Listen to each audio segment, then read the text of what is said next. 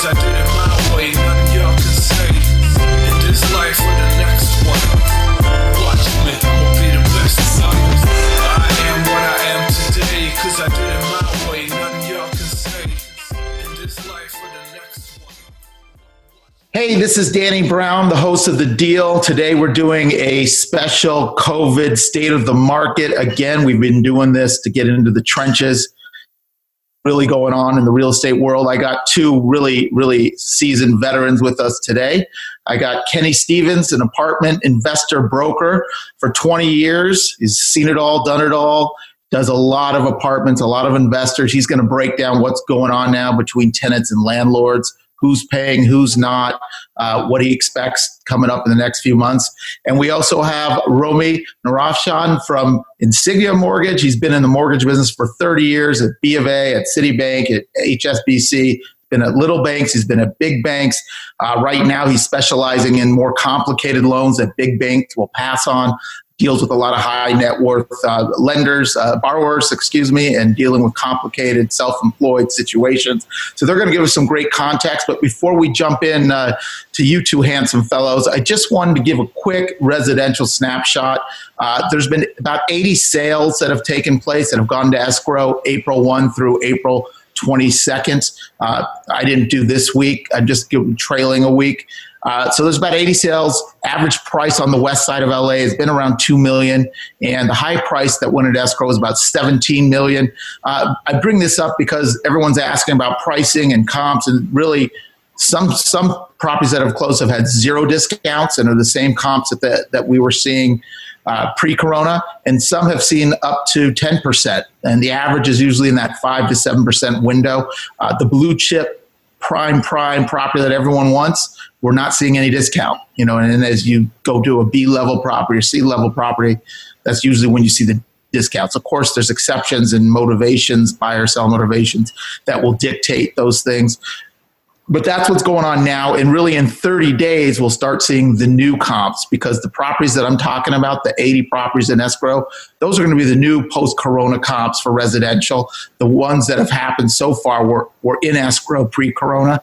So another 30 days, 60 days, 90 days, we're going to start to sense on, is there really a discount, and is there any real trends? So that's the real breakdown from the residential side of things. But I want to break into what's happening in the real world and get deep into it. So Kenny Stevens, here you go. You've seen a lot of apartment deals in your day. You're dealing with a lot of properties, all price points, all over LA County. You deal with a lot of savvy investors. So kind of give us a breakdown of the market pre-corona, the first quarter heading in, because I think we've had conversations in the past.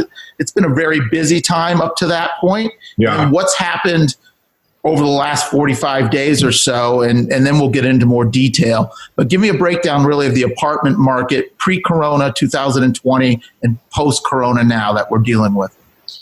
Sure. Well, first of all, thank you, Danny, for having me on. I appreciate it. A lot of stuff happening. Just a very quick intro. My name is Kenny Stevens. I've been an apartment broker for close to 20 years in Los Angeles, core metro Los Angeles area. And my specialty is buildings anywhere from 10 units to 80 units. So that's kind of my sweet spot. It's been obviously a very active few years. A lot of transactions, prices just going up and up and up.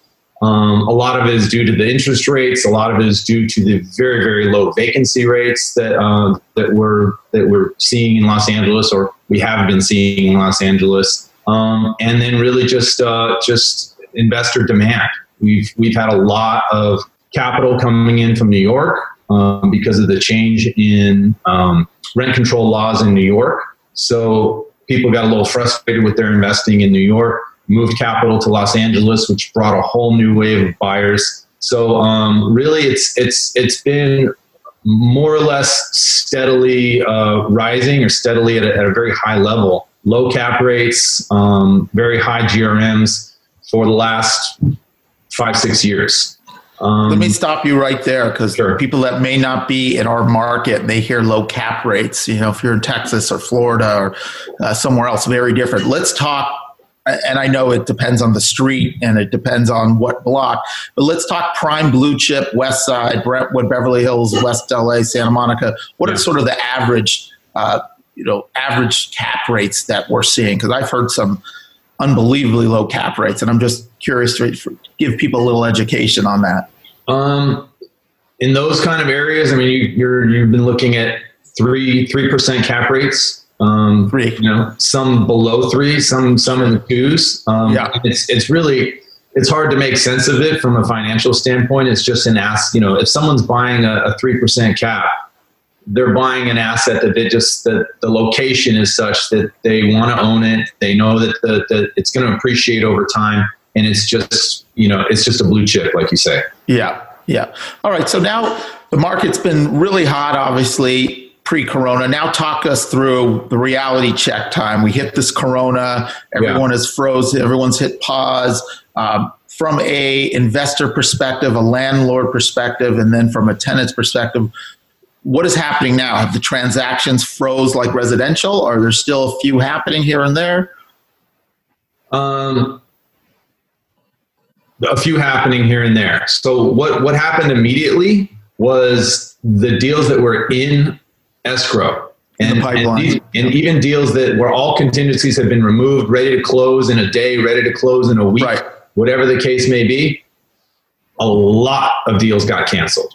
Got it. Buyers had deposits, buyers had $1 million deposits that they walked away from because they did not want to continue the transaction. Wow. Yeah. Wow. So it got real ugly. And it's part of it is a function of that they were in escrow on deals that were very, very aggressively priced, really low cap rates. And when they hear tenants may not even pay their rent for the next year. Yeah. You can see why they take a loss. Yeah.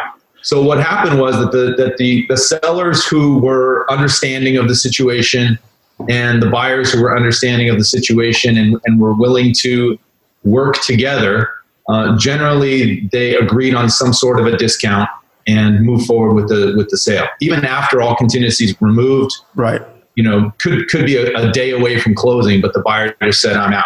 And what would you say, again, I know it's case by case because I see that in residential, it's all over the board, but in residential, we're approximately seeing a 5% to 7% discount on those deals in escrow. What have you been seeing and hearing, or is it all over the board, or is it kind of a narrow band of? No, it's not all over the board. The tricky part is right now, or even more so, 30 days ago, buyers are expecting a 50% discount because the sky is falling. Right. Sellers think that there's nothing different between now and February. So the gap was, like this. Massive. Yes. And it's narrowed. The actual sellers who were motivated enough to get a deal done, who really wanted to sell, it ended up being somewhere between 5 and 10%, I would say. Yeah. So similar to residential. Yeah. All right. So probably closer to 5%. Yeah. And when you talk about the pricing on the West Side and prime LA, I mean, that's not a whole lot of a discount. I mean, it's a discount for sure, but pricing has been so high. Yeah. So similar to residential so far. Obviously, we're very early in the cycle. In 90 days, it could be a very different story. Yeah. Hello. Got 3 kids over here and managing all that. So let's get into that. Let's get into the rent issue. And it may be too early. This all happened shelter in place in LA in mid-March. Yeah. So April rents, I imagined, that was 2 weeks. April 1st was 2 weeks after the shelter in place. And now today is May 1st. May rents are up. So talk to me a little bit of what you've seen in terms of tenants, what percentage approximately have paid their rents in April, and what you expect today, May. And I know it's crystal ball and reading the future, but going further, May, June, July, as people that are dealt with unemployment and no income, logic says somebody's going to stop paying rent. Some may have already, but what's happening in the real world with people paying rents and landlords trying to collect rents. Right. So a lot of the data that people are seeing is nationwide data. So when they look at percentage of tenants who aren't paying their rents, apartment tenants, they're looking at nationwide data and they're hearing 15%, 20%, whatever it is. Got it. The reality on the ground in Los Angeles from all of my clients that I speak with In April, 90% plus collections. I would say closer to like 94% collections for April, which is better than everybody expected. Yeah. Everyone is expecting worse for May, June, July, moving forward, but no one really has a handle on it. And today, it's too early today. It's usually somewhere probably around May 5th when rent is late. Yes. Right. When the grace period is over on May 5th, then we'll know. And then what happened also in April, if you asked me on April 5th, it would have been about 85%. But some people said, look, I'll pay you half now. I'll pay you half on the 15th, half on the 20th. So by the end of the month, it got up to 90, 92, 94%. Right. So we're still very early in, obviously. May 1st is today. So we have this conversation next Friday. You're going to have a different perspective. It may be, hey, I thought it would be below 90, but it's still the same. It may be, oh my God, it dropped off a cliff. I'm curious if you can compare or remember what happened in 08 and 09 during those first 6 months of that cycle. Was there a drop off on rents then? Well, let me just say one thing first, is that if you tell me right now that May, June, July are going to be 85% collections, I think, well, I'll take that any day of the week. And I think that the majority of landlords in the city will be very happy with that. Will be thrilled. Yeah. So we're expecting worse, but if that's the result, that's a positive result. So here's a question, and this is now going to weave into Romy joining the conversation, because the domino effect, you got tenants paying landlords. Sure, some landlords are institutions and have billions and billions of dollars on their balance sheets, but plenty aren't. Plenty are mom and pops, plenty are small investors. They have loans. Even the big boys have loans. So out of your apartment clients, and you have a very broad spectrum of, smaller apartment buildings to massive ones. So you have a very broad scope and perspective. Yeah. How many of those landlords are really sweating now their mortgage and their debt obligations heading into May, June, July because of the domino effect of tenants? Is it impacting everyone? Is it a very small? Is it half and half? Can you give us some context on how many landlords are really sweating it? Obviously, everyone's sweating it. It's a tough time, but who's potentially like, oh boy, they may have to make some tough decisions about paying mortgages, which then leads into Romy's world of dealing with mortgage forbearance, et cetera. But I'd love to hear what your take is on that. The short answer is not too many. Not too many landlords, not too many owners are really sweating it right now. It's very early in the game. Sure.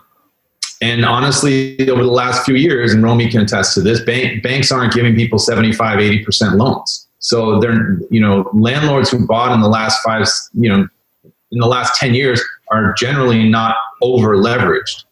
Good point. They've got 50% loans on their property, maybe 60% loans on their property. So, the lenders built that cushion in there after 2008 so that they know that if you drop your rents by 20%, you can still pay your mortgage. Right. So the problem is if you drop your rents by 50%. 50%. We don't know what's going to happen. We don't know the math there. So that's the big unknown, right? We're now at 90-ish plus percent, and you're hoping, and your landlords are hoping for 85, 80%, sure. 75%. If it gets to 50% or less, obviously it's a whole different ball game, and there's going to be some serious tough decisions, and that's going to now impact debt. So right. Romy, why don't you jump in here? You've been a lender through many cycles. You deal with a lot of high net worth, a lot of single family buyers. I assume you also have done a lot of investors as well. But let's take from your side of the fence, from what you're seeing in terms of mortgages, are for the most part, March, April, now May, are the most borrowers still paying their mortgage? And again, I understand there's national snapshot and then there's LA Westside where we're really focused on. But what's your take on what's happening right now with mortgages and who's paying, who's not? Yeah. So it's actually interesting. There isn't a lot of data coming out of lenders for people who are missing payments. And I think part of that is that the banks are allowing what's called a forbearance for you to delay your payment, right? And that's what's causing everyone, if you can either not make your payment or request a forbearance, obviously everyone's going to go out there and request a forbearance because they don't want to lose their house. So there isn't a lot of missed payments because most people who cannot pay are just requesting a forbearance. And from the lender's perspective, for single family, et cetera, when do they allow the forbearance? Is it for the most part they're allowing it, or are they 50-50? No, they're allowing it. And what's interesting is that if you have a Fannie Mae Freddie Mac loan, the lender has to allow it. It's law. A law was passed, this CARES Act, that says if you're a lender and someone requests a forbearance and they need it, you have to provide it, right? Yeah. Majority of loans are Fannie Mae, Freddie Mac, VA loans in the country. So they have to allow it. Now, what's going to happen later down the line, how they're going to make the payment, if they have to make it in a lump sum or over a time period, that hasn't been decided yet. And also the big banks with jumbo loans are following suit. They're allowing these forbearances. So you're not going to see a lot of, not at the moment. And so basically the forbearance per the CARES Act allows 100-day forbearance, right? So for 6 months, you're good. And you get over 3 months. Yeah. So that's what banks are going with, 3 months to 6 months. So you're not going to see a lot of foreclosures, anything for a little while. We'll see what happens. It's too early. It's too early. What kind of, if you can give a snapshot, what kind of percentages of borrowers are asking for forbearance right now? It's a really good question. The data came out that about 7% of all mortgages, right? Nationally have requested forbearances. Okay. That number is increasing daily. Each month. Yeah. So I think we had 3.5 million people, 3.5 million individuals that requested forbearances. Yeah. So it's interesting. The parallel, there's less than 10% not paying their mortgage or asking for forbearance, and there's less than 10% on the tenant side, not paying their rent. I mean, those metrics, I wonder if that will continue to track, and as we get deeper, will those stay consistent to go to 20, 30, 40?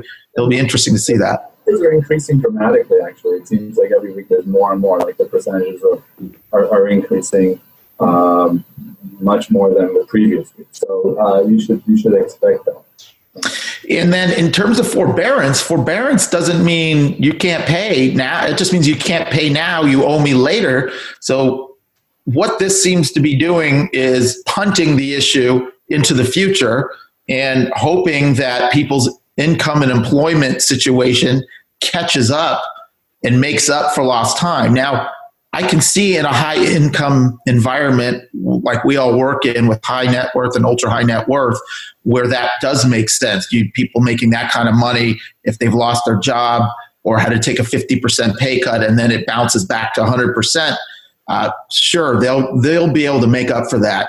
And I imagine that most people in the middle class, working class, are not going to be able to catch up because they don't have enough cushion and savings once they start working even at full capacity to make up that 3 month, 4 month chunk. But that'll be interesting. It's a good point that we're so early in this. And if the banks are giving 100 days, I mean, that's 100 days before they even start the discussion of what do we do next. So people that think, I'm going to start buying houses in Beverly Hills Flats at 50 cents on the dollar, it's so far from our reality now. It's not even close. Now, what I've seen from the markets that I'm looking at, it's like the better the quality and the better the location, the less likely that you're going to see a discount or it's going to be a minimal discount.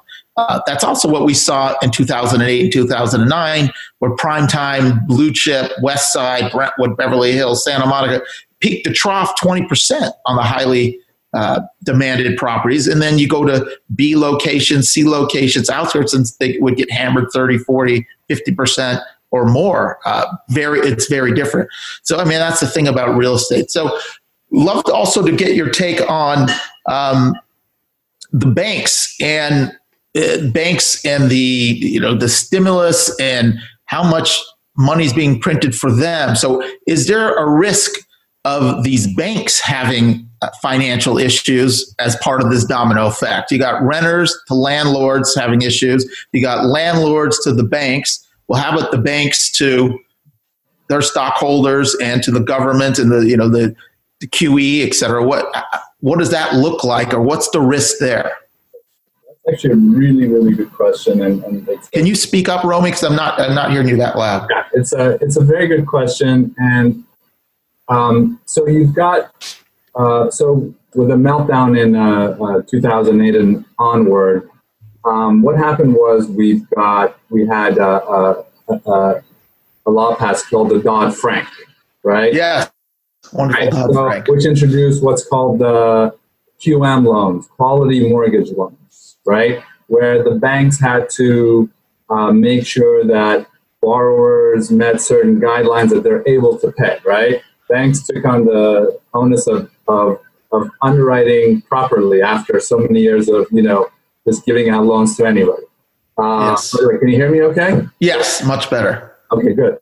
So that actually, I think, saved a lot of banks because they were finally actually looking at tax returns, underwriting to someone's income, the debt to income rate. How about that? Wow. So now people have to have money to get a loan. Yeah, you need a job? What? So the QM, I think, actually saved the banks for the moment, right? Yeah. Because the ones that were doing QM loans, their balance sheet looks good. These people, because they have a cushion, because you had to put some money down. Exactly. Now, on the flip side, the past few years, what's become very popular are non-QM loans. There was a ton of lenders making non-QM loans because people were buying them. Property values have been going up and up and up. There's They thought it was less risk. Right? So now COVID-19 comes and people got scared, right? So what happened? So first, the non-QM lenders pretty much shut down, right? Most of them shut down because nobody was buying those loans anymore, right? Yeah. We still have a few lenders that are non-QM that, that were doing loans. Actually, that $17 million purchase I'm doing a loan for. Got it. The high end. But so those lenders pretty much shut down. So that avenue of getting loans for people who don't have income, don't have assets, dried up. Okay. Yeah. For the most part, there's if someone has assets or liquid assets or there's a funky situation, there's a loan for them. But those are for high net worth individuals. Yeah. What the banks did, a couple of things happened with the banks. First, interest rates were coming down right before COVID-19 anyway, and then they slashed the discount rate. Right, that's the rate that banks borrow.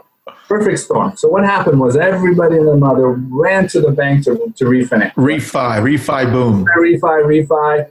So the banks not only got inundated, but right. They don't have the capacity to handle it because their staff's working remote, right? Right.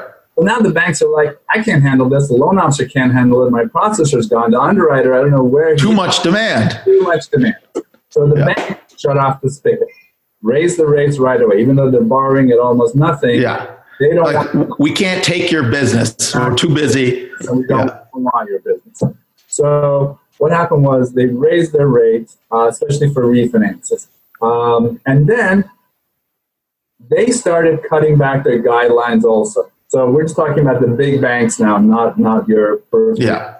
So Citibank, just as of a week ago, no longer doing 90% loans. These are jumbo loans. I'm not talking about.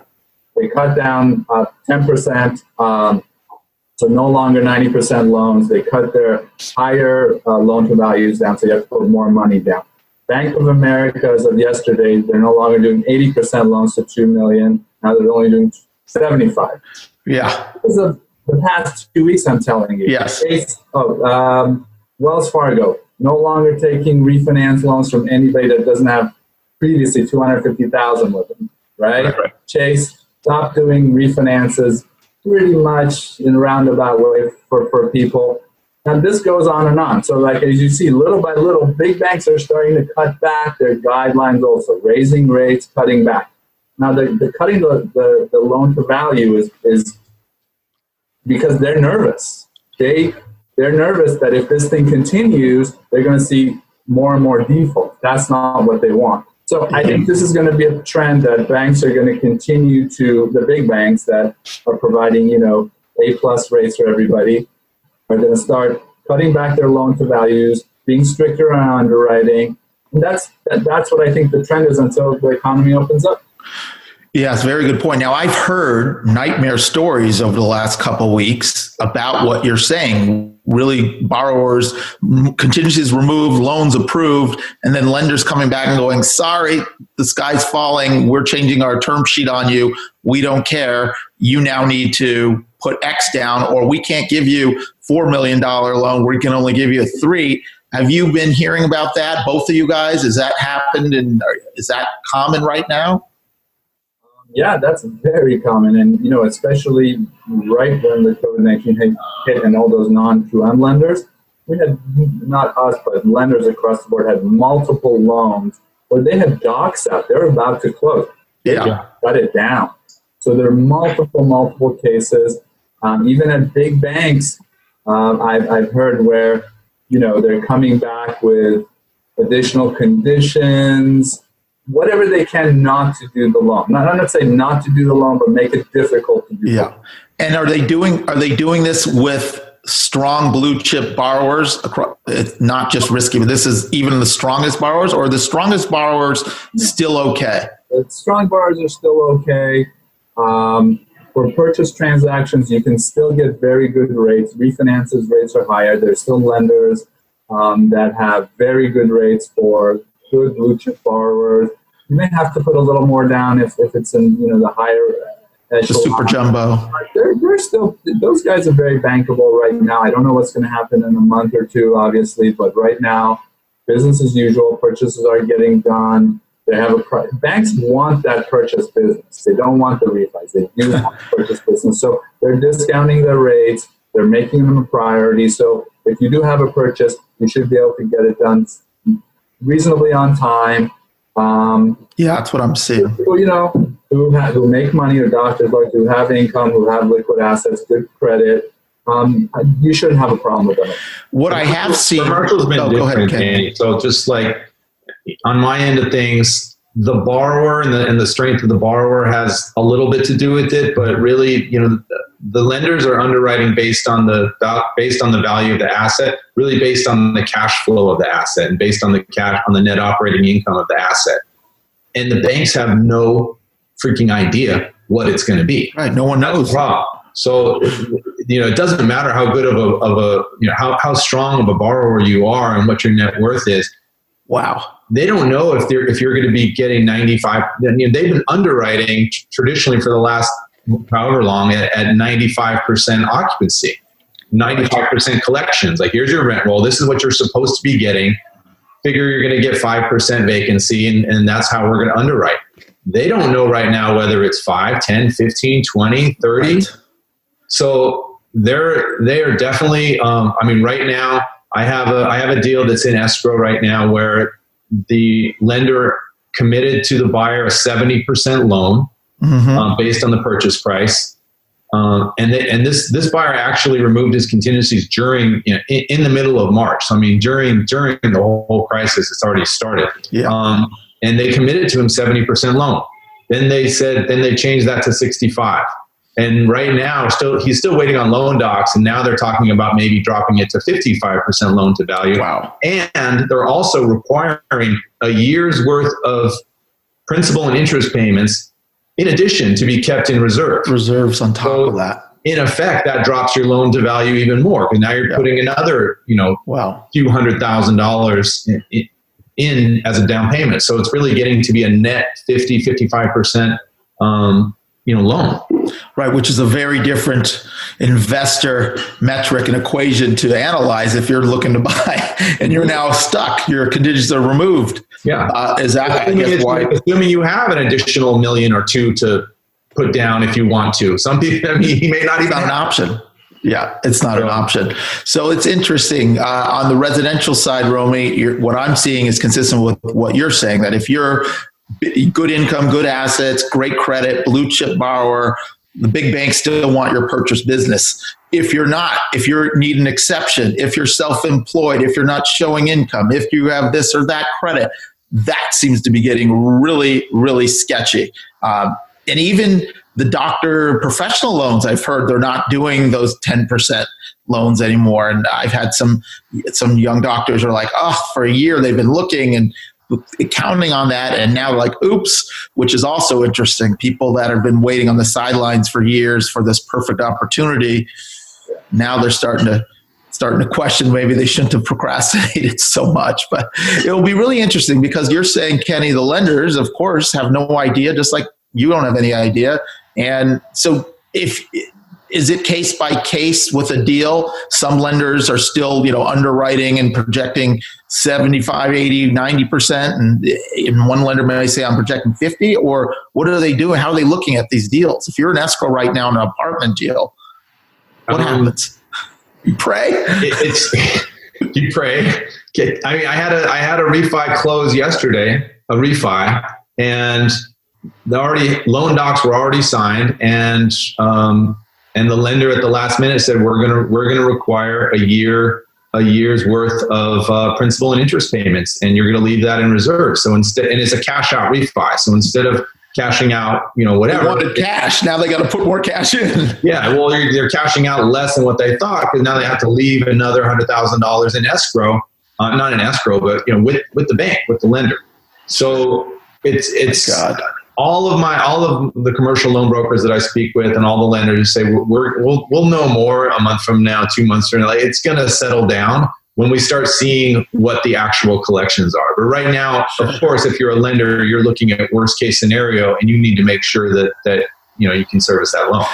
Yeah, we are in such an interesting window right now with being a month and a half into this, and now starting to hear news finally of maybe reopening partially in the next 30 or 15 days. And what does that look like? And protesting. And I mean, of course, we don't know. And 90 days from now, are we going to be opened in business? And so this would be a really interesting conversation. I'd love to ping both of you in the next 30 days and kind of keep track. But let's get into some interesting, funny career stories. So what are some of the strangest issues or funniest stories that start thinking of things that have happened maybe with tenants, requests that tenants have had, or landlords, or crazy stories there? And then on the lending side, what are some of the craziest requests you've had, or people that wanted to put no money down or had no assets? I mean, who knows? The Colombian drug lord who's got 100 million stashed in his house, but he can't show anything. Like, any crazy stories either of you can share? I don't think I'm allowed to talk about any of my crazy stories. None of them are G-rated or PG. I don't mean your Tijuana college days. I mean like business stories. The craziest story that I've had this year was a portfolio sale that I had in right around the Grove. I mean, just phenomenal location. Yeah. And I had a buyer who came in and wrote a non-contingent offer. He actually turned out that he was familiar with the family that was selling the property. He was familiar with the buildings. He kind of grew up around them. He's like, I don't need it. Yeah. I'm good. Let's write a non-contingent offer. Yeah. And this was a 66 unit portfolio. So we were supposedly going to close December of 2019. It's a 30-day close, by the way. Yeah. Also. So we were going to close December 2019, and then all these issues came up with the property, and there were title issues, and there were non-conforming units, and there were covenants that were on title that, anyway, it was really, really hairy deal. And so we extended escrow until March 14th.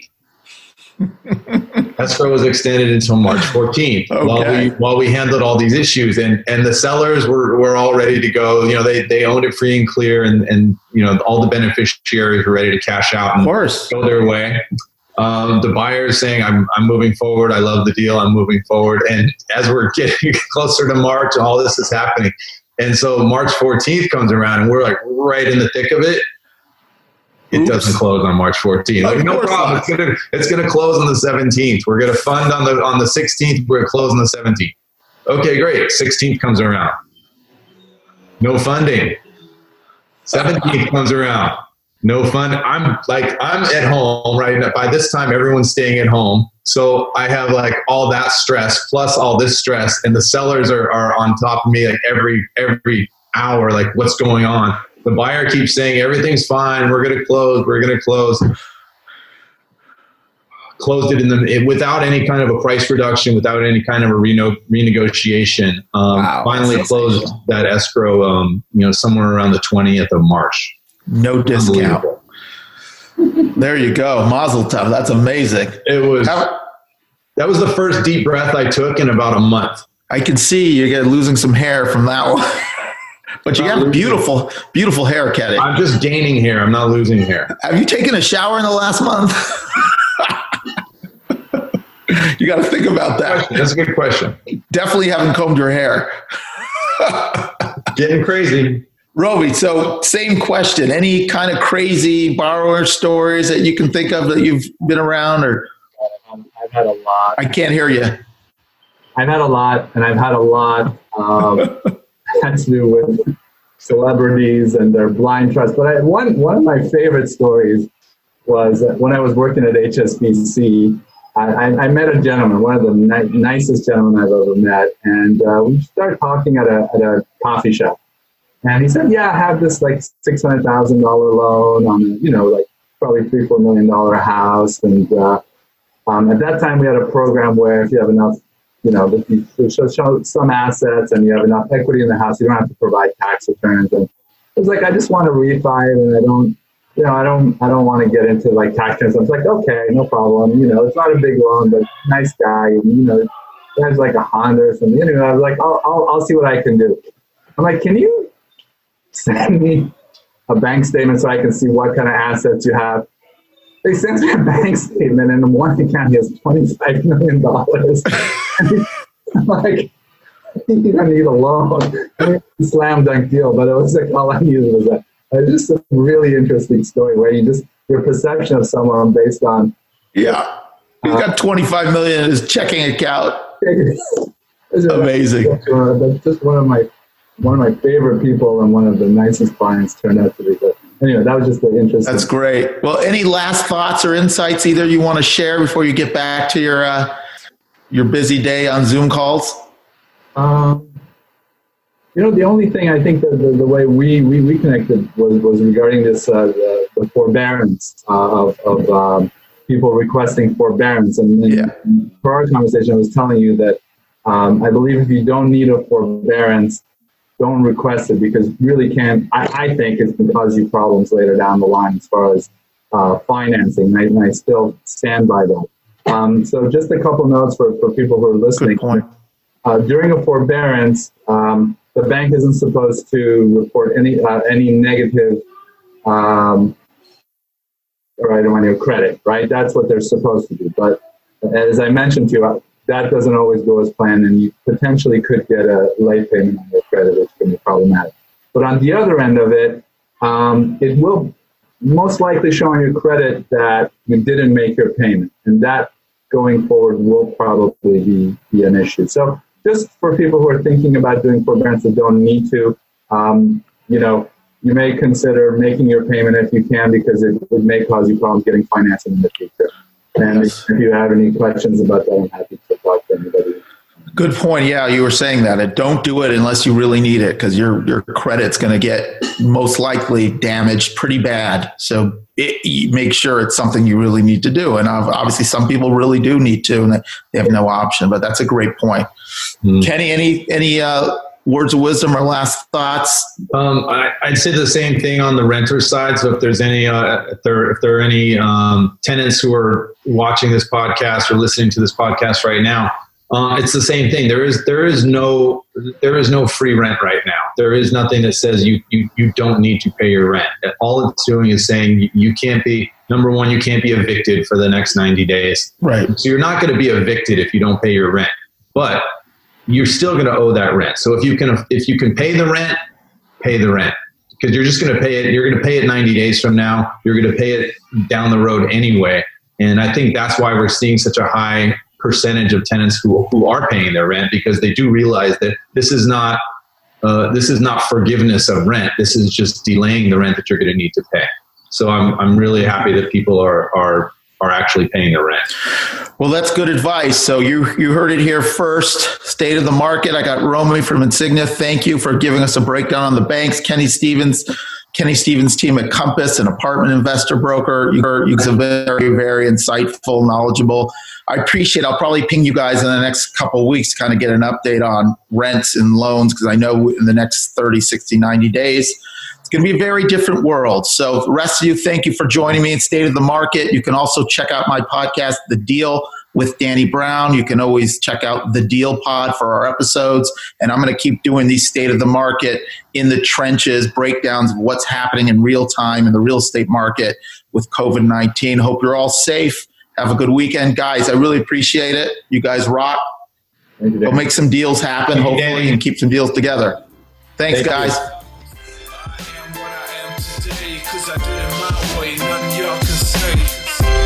Life